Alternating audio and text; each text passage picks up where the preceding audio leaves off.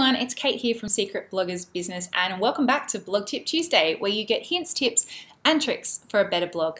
Now, this special little tip is all around what to do if you're in the game of growing your email list right now and you're trying to figure out what's a cool opt-in bribe or something that you can do, and you're kind of getting a little bit tired of every time you do a blog post you got to come up with some kind of worksheet or some kind of this, and then having to go jump in the back end and set it all up and create different lists and tag it all together, and they get sent a welcome email, it's got a different thing, and it's just a lot of effort. Now, I'm not saying that creating opt-in bribes isn't fabulous, or content upgrades, whatever you want to call them.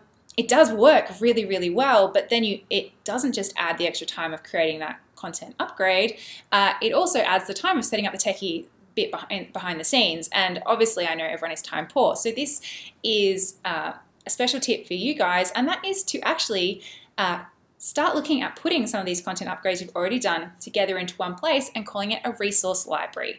Now, resource libraries seem to be the new cool kid on the block. A lot of the big guys are doing them at the moment. We've got one. It's called the Secret Blogger Society. And what it does is it allows you to have an awesome, really valuable content upgrade that you can include in posts that maybe don't have a natural content upgrade, or you can go back and embed them and promote them into older posts that, again, you hadn't already created a content upgrade for.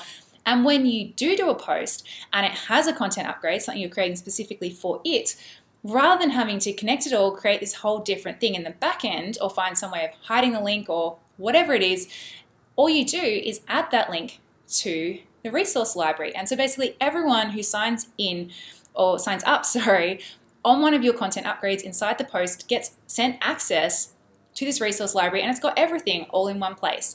So it's not just this one thing they're signing up for, they're also getting all this other stuff, which makes it so much more valuable to them as well. And also it's easier for you to set up. Now, the easiest way to create a resource library is you just create a page or post on your blog and then password protect it.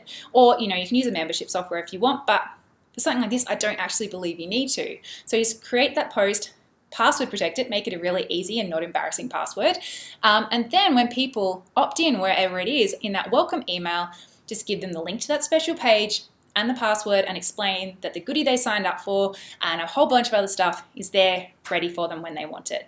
And of course, you can also promote this to your existing subscribers. When you add something new, be like, hey guys, I've just added this extra thing to the resource library. Go check it out. You have access to it because you're a subscriber. So it's going to make your subscribers feel good.